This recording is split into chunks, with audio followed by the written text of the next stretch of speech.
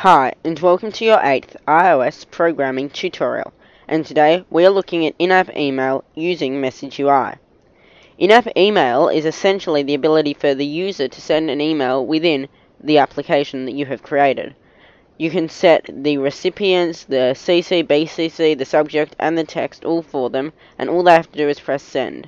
It's a really great way of encouraging users to share your application, as well as creating a basic contact form, which I'll show you how to do later on. For now, let's get started. Open up Xcode and create a new project. Let's select a single view application and click Next. For the product name, I'm just going to call it in-app email, but you can call yours whatever you want. You can customize all of this stuff on this page, except make sure that you are using automatic reference counting. That will make a big difference. Click Next and create your project. The first thing that we're going to do today is we're going to go, once we're in our summary, into build phases. That's up the top to the right of the summary tab. Then there'll be a little arrow next to something that says link binary with libraries. Click on that arrow and you should see 3 rows, each saying UIKit, Foundation, and Core Graphics.Framework. To send an email within our application, we have to import a library. Essentially, a library gives you the ability to use other code. So you might import graphics libraries if you've got advanced graphics. The reason they're not all imported by default is that would use up a lot of memory, as all the libraries that iOS integrates altogether would probably use close to a gigabyte of memory. So let's click that plus button underneath the core graphics, which is probably at the bottom, and then you'll be prompted with this dialog box. In here, we need to search for what we're looking for, or you can scroll down and find it. We're looking for Message UI.Framework, so just search for it and it should come up. Double click on it to add it in, and then make sure you've got it set to required. If you don't, click on the double arrows and make sure you select it. You can reorder them if you want and do whatever you want really.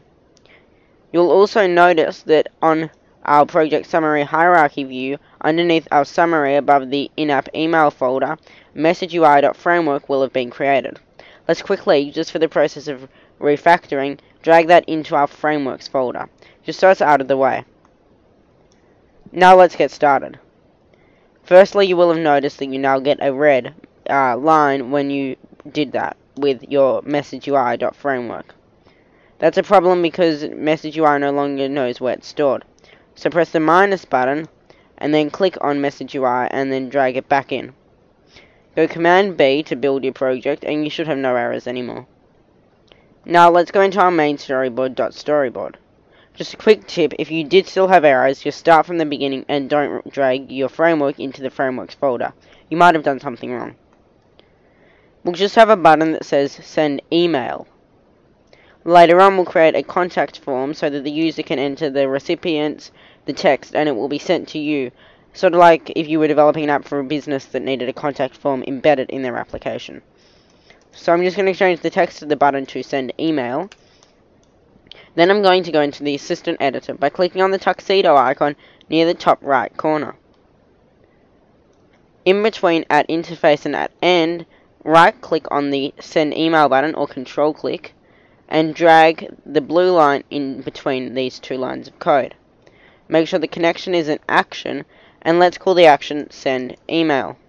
Make sure the type is ID and the arguments are sender. The event, let's make that touch up inside, but you can customize that if you know how. The next step is importing our email framework Message UI into our ViewController.h. By default, the Message UI is there, but unless we tell our ViewController.h to use Message UI, it won't know to. So underneath the import UI kit line, type import or hashtag import, and then when type ahead comes up, select the one with the 2 caret arrows or triangular brackets or whatever you want to call them. Press enter, and inside the blue bubble that says header, we need to type Message UI / MFMailComposeViewController. You'll get a few options with type ahead, and until you start typing, something may not appear. So take your time and make sure you've got that exact line of code. You will have also had the option of MFMessageComposeView, which is for in-app SMSs, so don't do that. the other thing that you may have noticed is when you started using type ahead, it came up with message UI/message UI.8, but you don't want that. So click slash, then start typing MFMail, and then the rest will come up. Then we need to set our UI/ViewController to be delegated to MFMailComposeViewController. So to do that, we just need to, after the UI/ViewController line, press the shift and then the curly brackets, or shift square brackets to get a curly bracket. And then in between UI/ViewController and the opening curly bracket, type one of those triangular arrows or brackets and type MFMailComposeViewController delegate, and then close the triangular brackets. Essentially what we're doing there is saying that although this is usually a UI/ViewController, which is one of these, just a view, we may need to show a MailComposeViewController, which is the screen that's shown when the user gets ready to send their email. Don't worry about what it means, just type it in for now.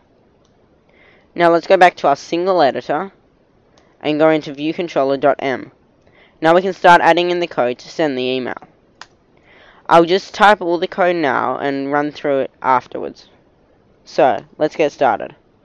Type MFMailComposeViewController asterisk composer equals open square brackets, open another set of square brackets, MFMailComposeViewController alloc, close that set of square brackets, init, close that set of square brackets, add a semicolon and press enter. Then square brackets composer set mail compose delegate to self.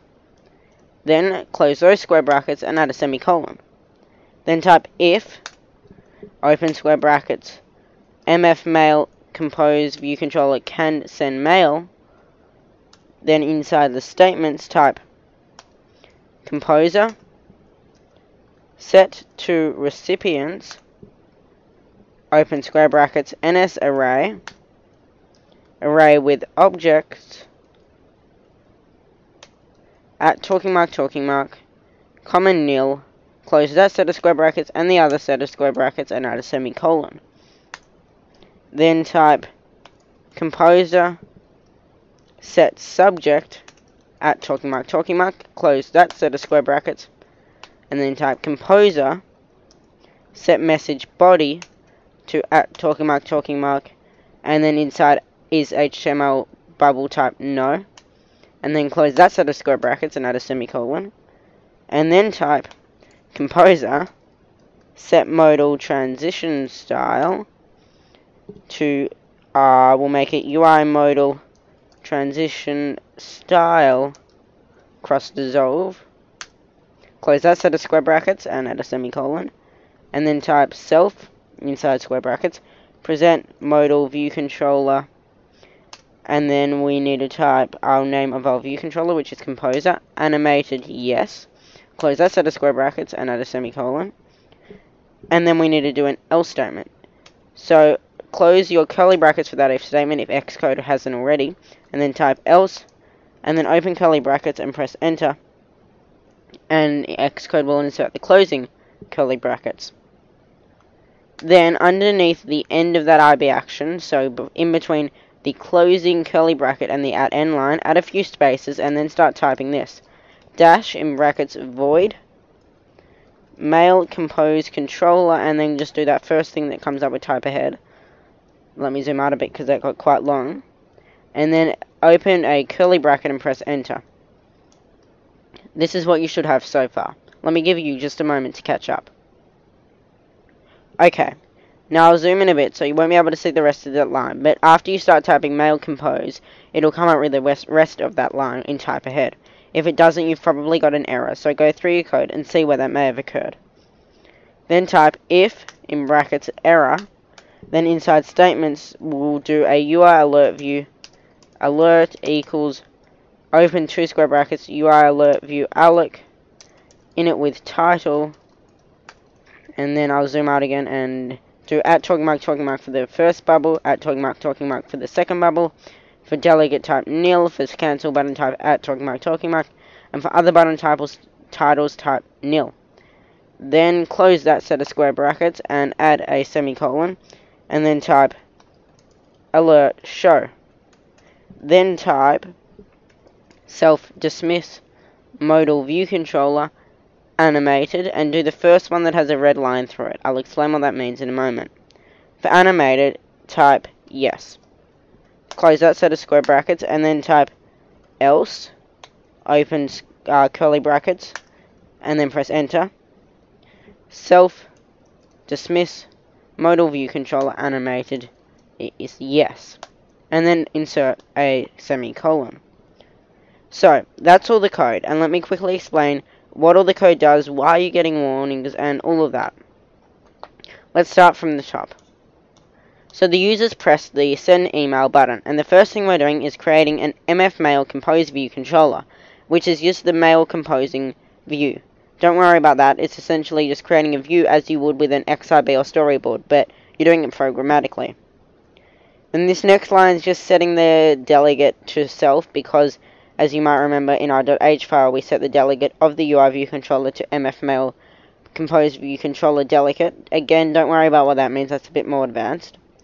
And then we're saying if MFMailComposeViewController can send mail, then do all of this. So there might be times that the MFMailComposeViewController cannot send mail. If the user hasn't got an email account set up on their phone, if there's an error, something like that occurs, it's most likely that they don't have an account set up on their phone. So if it can send mail though, then let's set up the mail. If it can't send mail, which is this else statement, then just do nothing. We could here actually copy these two lines of code, the UI alert view in our void mail compose controller, and paste those in there. Okay, now let me go through the code in the if the mail composer can send mail. Firstly, we're setting the recipients. So let's insert some recipients. I'll just do info@99centsappdevelopment.com. If I wanted to do more than one recipient, after the comma I would type @talking mark, and then do another comma, and then inside here type the email address of another recipient, but I only want one recipient to be inserted by default. This essentially means when the mail view comes up, there'll already be a recipient address inserted in the to field. And then we can do the same with subject. We can set one ourselves, so the user doesn't have to type one. So let's just go inquiry about app. It's likely you might be using this in a contact form or as a report a bug issue in your application. Then we can set a message body. So let's just do hi, comma, \n, which inserts a new line. I'll go through that in another tutorial, but it is just inserting a new line. I am inquiring about the app. And then here we're saying composer set the transition style, which is essentially when the mail compose view controller appears on the screen. So when the mail composer appears, then we want to have an animation. We don't want it to just be plain. So when we present the modal view controller composer, which is our view controller, our mail view controller, we want it to be animated, and this is the animation we'll be using. And then we've got this else statement, which I just went through. So if it cannot send mail, so if it can send mail, do this else, or otherwise display an alert. So let's inside here insert a title, error, and then inside our message type, an error has occurred. Let me zoom out and I'll fill in my cancel button title. I'll just make that okay. And let me quickly copy that into our other alert that we've got in our void mail compose view controller method, and I'll just do the same thing, error, message, an error has occurred, and the cancel button title. Okay, now let me run you through this next part. So once the view controller has been shown, so the mail view is sitting there, there may be an error. So we're just saying if error, meaning if there is an error, then show an alert that an error has occurred, and then dismiss or hide the view, just get rid of it. If there's no error and the user presses send or cancel, then again get rid of the modal view controller. If we weren't to include that, the user will press send and the view controller will just stay there doing nothing. So there's one other thing you will have noticed, which is these three warnings all on the lines present modal view controller. If you click on it, it will give you a warning about deprecation. It'll say it's deprecated, and first deprecated in iOS 6. This makes absolutely no difference. Essentially, it's just saying that Apple no longer wants you using present modal view controller. There's a more complex one that you can use. But until about iOS 10 or 11, it won't make any difference whatsoever. If you just want to get rid of the warning, go into your project summary again, the summary tab, and then set the deployment target to be 5. Okay, now let's go back into our view controller, and you'll notice that the warnings will have gone. Let's now run our application and see if it works. Okay, so the build has succeeded. If you do have any errors, I'm not surprised. There's a lot of code, and in a moment I'll just show the code for a couple of minutes so you can copy it all down. So let's try pressing the send email button. Okay, and as you can see, the view animated in, and we've got this MailComposeViewController. We've got the address that we already set it to show, the info at 99centsappdevelopment.com in the to field preset. The subject's already there, and the message. And then we've got that default signature, which on an iPhone will be sent from my iPhone, or if the user's chosen to customize it, it will be that. If I were to click send, that would send that email. And you can see that when I click cancel, delete draft, it says, okay, the mail composer's finished, they've pressed cancel or they've pressed send. There was no error, so let's just dismiss the view controller. If you wanted to set the BCCs or CCs, underneath this composer set to recipient line, type square bracket composer set CC recipients, and then you just copy this line of code here, the NS array with objects and the name of the recipients to CC, or the same for BCC, you just type BCC recipients. You can set a whole lot of these things, and if you just start looking through type ahead, you'll see all the various things you can set. But let's not worry about that for now. Later on in another tutorial, I'll show you how to set up a few text fields and create a basic contact form so users can contact your business or a business you're developing an app for.